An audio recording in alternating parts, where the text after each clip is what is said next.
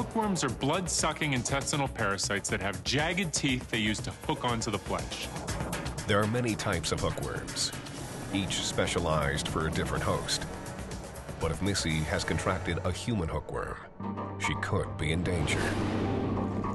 When a human hookworm infects the skin, the worm excretes an enzyme that breaks apart skin cells, allowing it to burrow freely through thick layers of skin. From there, the worm enters the bloodstream and travels through the body to the intestine, where it hooks into intestinal tissue and gorges itself on blood. But if a hookworm reaches the vital organs, such as the heart or the lungs, it can cause severe anemia, malnutrition, and even heart failure. Some species of hookworms specialize on human hosts. Others feed on mammals like dogs or cats. But it's not unknown for a cat hookworm to infect a human host.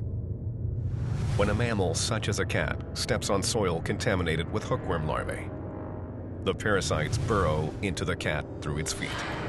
From there, they migrate through the cat's body, latching onto the small intestine, where they feed on blood. The parasite's eggs are passed in the cat's feces and deposited into the soil, where they hatch into larvae.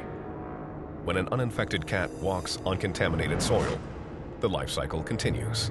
There are up to 30,000 cases of hookworm infection in the U.S. each year. And even the cleanest domestic animals can carry the parasite. The best way to avoid contracting hookworm is to avoid walking barefoot on contaminated soil and ensure domestic pets are dewormed regularly by a veterinarian. Hookworm infection is one of the most widespread parasitic diseases in the world. It affects an estimated 1.5 billion people worldwide.